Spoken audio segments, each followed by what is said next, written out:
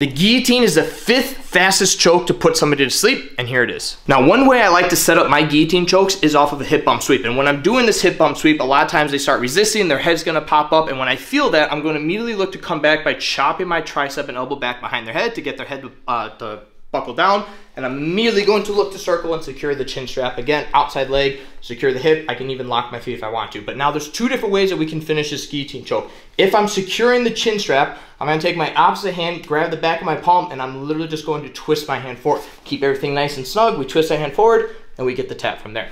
Other option, again, I'm gonna kind of grab that choking arm, and I'm simply just going to rock the baby, and we can still get the tap from there. 2 different options, 2 different ways to secure the guillotine. Give it a shot and stay tuned for number 4.